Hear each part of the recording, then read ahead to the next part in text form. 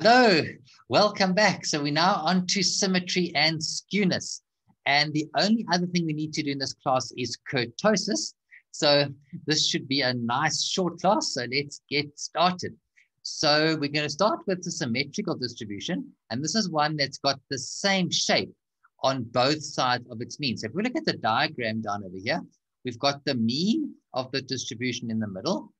And we can see that the shape of the distribution on the left is the same as the shape on the right. And we can see that we are measuring on the vertical axis the probability. So we can see that the probability of being below the mean is the same as the probability of being above the mean. And we can also see that there's a high probability here of being around the mean. And there's also a low probability of being over here way below the mean. And we call this one the left tail. And there's also a low probability out here of being way above the mean. And we call that the right tail. And also, we can see that in the symmetrical distribution, the mean and the mode, they are all the same. And another thing about the symmetrical distribution, we can see it's got no skewness. So what then is skewness? So skewness is over here. It describes the degree to which a distribution is not symmetric about its mean. So here we've got no skewness. So we're now going to look at the skewness on the next slide. So just before we get going with the skewness, there's a bit of good news. We don't have to know any calculations for this. You may have seen in the books that there's some ugly looking formulas for skewness. We don't have to be concerned about those. So if a distribution has got skewness, it can either be negatively or positively skewed. So let's start with negatively skewed first. I'm going to start with this block over here. So a distribution with a negative skew, it has got a few large losses, which are our outliers, and frequent small gains. So let's start with a few large losses or the outliers and explain what's going on here. And I'm going to use an example that was in the previous CFA Institute book. It's not in the current book. So in the previous book, they gave an example of a distribution of returns of shares on a stock market in America, and included in that distribution of returns of the shares was the year 2008. Now, you may be aware that 2008 was the year of the global financial crisis. So the stock market had a terrible year in that year. I think it was down 30 or 40%. And I think altogether they had about 10 years of returns in the distribution. So that one bad year, there was a one large loss there. So that caused the distribution to look like this, where this left tail is being pulled to the left by that one large loss. But we can see it says there are few large losses, and that is tying up here, because remember, our probability is along the along over here, along our vertical axis. So we can see that there's a large loss because we're way down over here. There's a large loss, but the probability of the large loss is very low. So there's only a few large losses or outliers. But what we also need to know is that there are frequent small gains. So here are the small gains over here, and the probability of the small gains are high because there's our probability. So I've seen questions where or practice questions where they've said to us, in a negatively skewed distribution, there are many large losses. Well, that's wrong. There's only a few large losses over here. And sometimes they say there are a few small gains. No, there are frequent small gains like we can see over there. So what we need to focus on now is what's the most affected by the outliers. And we actually know this from one of our previous classes. The mean that is most affected by the outliers. So in our example of the distribution of returns on the stock market, that one bad year's return will cause the mean to be pulled down. So the mean is going to be the lowest out of the median and the mode. So the mean is the lowest out of the median and the mode. So it makes sense that the mode is sticking out here the highest. Because why? Because the mode is just the number that occurs most frequently, like we know. So if they tell us on the exam, for example, maybe they tell us the mean of a distribution is 4, the median is 5, and the mode is 6. Well, then we must immediately recognize that this is a negatively skewed distribution because the mean is the one that's most affected and it's being pulled down. And it's easy to remember the median is over here because the median, we can always view it, as the one in the middle, as we know. So that then makes perfect sense. So the positively skewed one, this is now the exact opposite. So now we've got a few large gains again, or outliers. And now we've got the opposite. Now we've got frequent small losses. So a scenario like this, where we could get a distribution like this, if we stick with our previous example of distributions of returns on the stock market, let's say we've got returns over 10 years. And in one of the 10 years, the stock market does fantastically well. Let's say it's up 50% or something like that. So there we've got one large gain, and that then is going to do what to the mean? That is going to cause the mean to be most affected. So the mean is going to be the greatest out of the mode, the median, and the mean. The mean is going to be the highest. So we can see over here again, there we've got a large gain. Over here, there's a large gain, but there's only a few of them. The probability of getting this large gain, we can see, is very, very low indeed, right? And but what we can also see is that there are frequent small losses. So here are our small losses, but there's many of them, right? So there's frequent small losses. Okay, so we mustn't get caught on the exam. If they say to us, in a positively skewed distribution, there are many large gains, we must say, no, that's a wrong answer. There's only a few large gains. And if they say to us, there are a few small losses, no, there are frequent small losses. Okay, so let's just do an example then. Let's say the mode is now 6. It's just a number that's occurring the most. The median, let's say, for example, is 7, and the mean is 8. So there if they give us a scenario like this, where the mean is the biggest, the mean is the biggest number over here. It's 8, the median here is, so there we've got 7 for the median. The mean over there is 8, and the mode is over here, 6. If they tell us something like that, then we must immediately recognize that this is positively skewed because the mean is the one that's most affected. So we say that the mean, it's pulling this tail now to the right. Great. And now we're going on to kurtosis. It's a bit of a funny word, this, isn't it? So what is kurtosis?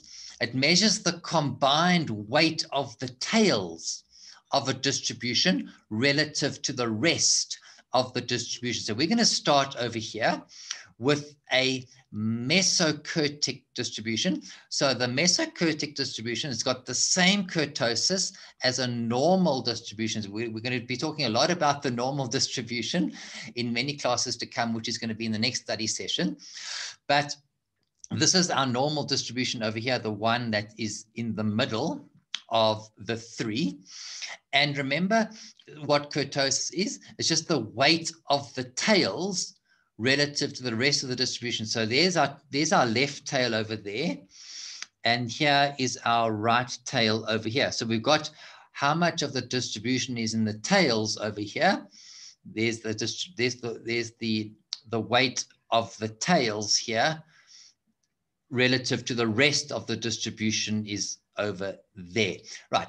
So now what we need to do is compare this mesokurtic one of the normal distribution to the leptokurtic and to the platykurtic. So let's start then with the leptokurtic. So we can see that this leptokurtic one, it's got fatter tails than the normal distribution, and it's also more peaked. So it's more peaked over here. So kurtosis is then also a measure of peakedness.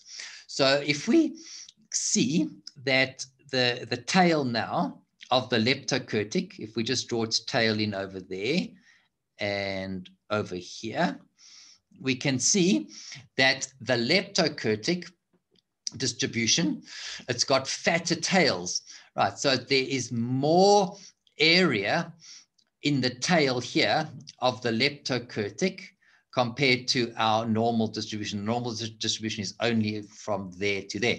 And the same in this tail, there's more area under the tail here for the leptokurtic compared to our normal distribution over there.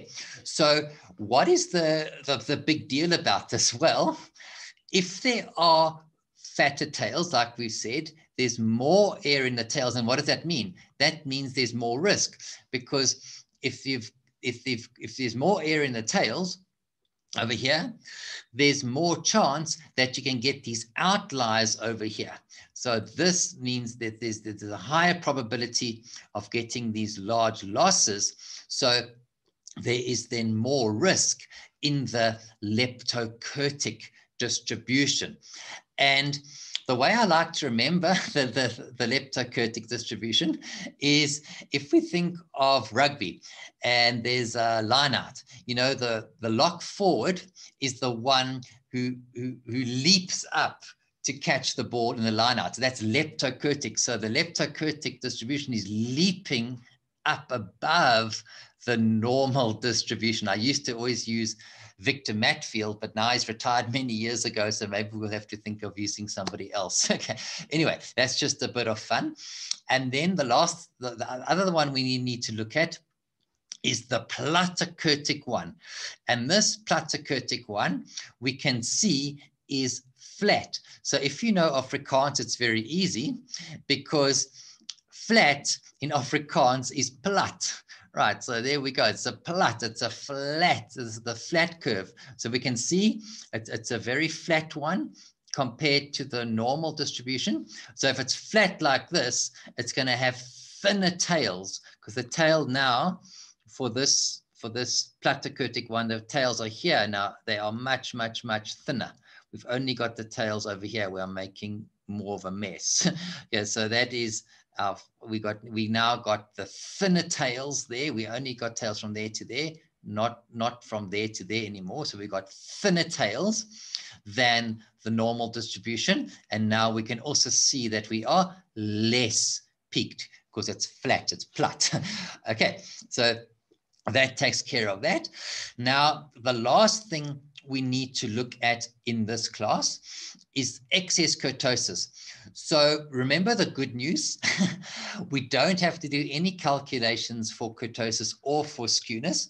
So when we look at excess kurtosis, we just got to know one or two numbers, but we don't have to ever calculate them. So the value of kurtosis for a normal distribution is 3. It's just a statistical fact. So let's just remember what kurtosis is. I just want to go back one sec. It measures the combined weight of the tails of a distribution relative to the rest of the distribution. So for the normal distribution, the kurtosis is 3. So the 3 just means it's the weight of these tails here relative to the rest of the distribution, which is this part over there. Right, so that is all the kurtosis is. So we just need to know that the value of kurtosis for the normal distribution, for this one over here, the one in the middle, the blue one, is 3. And to measure excess kurtosis, we need to take the kurtosis of whatever distribution they give us, whatever sample kurtosis they give us. We just need to take that and subtract 3, and that's going to give us the excess kurtosis. So let's try these examples and we'll see that it's nice and easy. So let's start with the leptokurtic distribution. So let's say they tell us on the exam, the distribution has got kurtosis of 5. So what would the excess kurtosis then be? To work out excess kurtosis, we just take its kurtosis, which is 5. Its sample kurtosis is 5. They gave us that. And to work out the excess, we just subtract the 3. So the excess kurtosis is going to be 2 for this distribution. And then what about the mesokurtic or the normal distribution? Well, we've said above that a normal distribution has got kurtosis of 3. So to work out the excess, we take its kurtosis of 3, and we always subtract 3 to work out excess kurtosis. So this means that the normal distribution has no excess kurtosis.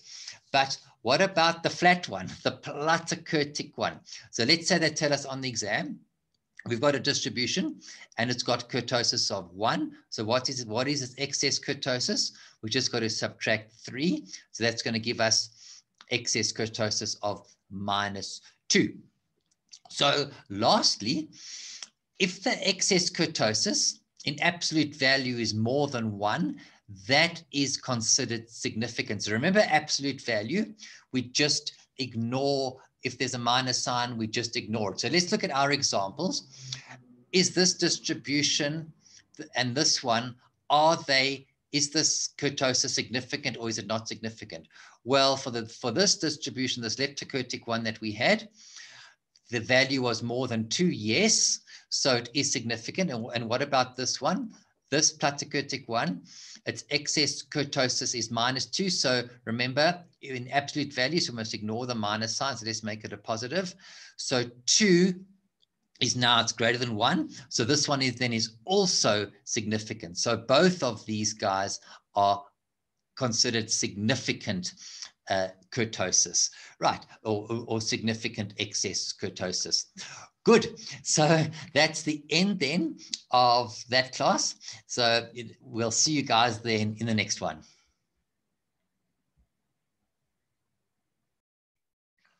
Hello, it's Tim here again. I hope you enjoyed the class and found it beneficial. We have some classes available for free on YouTube, but we have classes for the entire curriculum.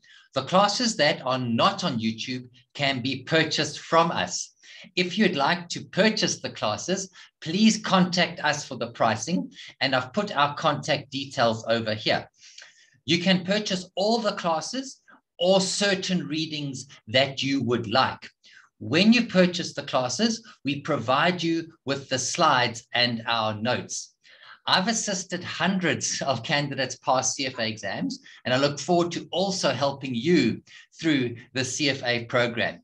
I've put in 2 testimonials in the slide over here, and we also have a testimonials page on our website that you can review. I look forward to seeing you soon, and all the best.